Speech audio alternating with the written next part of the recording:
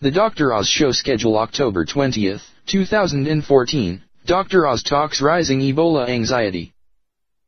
Dr. Mehmet Oz discussed the rising anxiety surrounding the Ebola epidemic and spoke to singer Melissa Etheridge about her breast cancer battle on the October 20 episode of The Dr. Oz Show.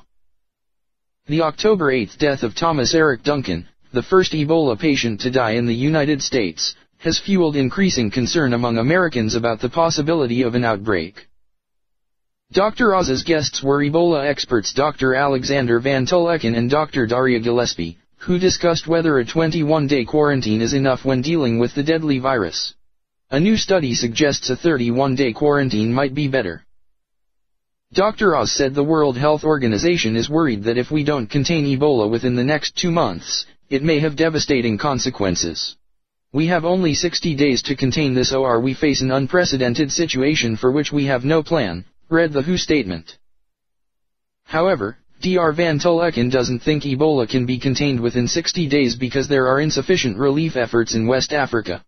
Van Tuleken said humanitarian groups in West Africa can barely keep up with the raging epidemic. He commended the United States for being the only nation to proactively take steps to contain Ebola. Meanwhile, he said the general American population is at a very low risk of contracting Ebola, saying you are unlikely to get it even on airplanes.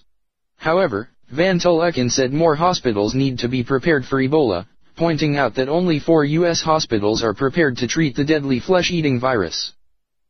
Melissa Etheridge, prevent cancer with healthy diet and stress reduction. On a separate segment, Dr. Oz welcomed singer Melissa Etheridge, who was diagnosed with breast cancer in 2004.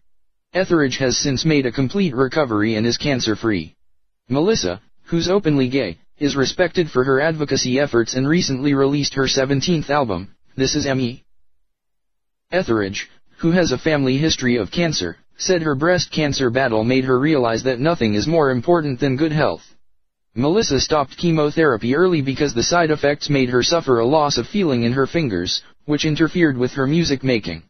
However, she has been cancer-free for almost 10 years, and believes a healthy diet and stress management is critical for preventing and managing cancer.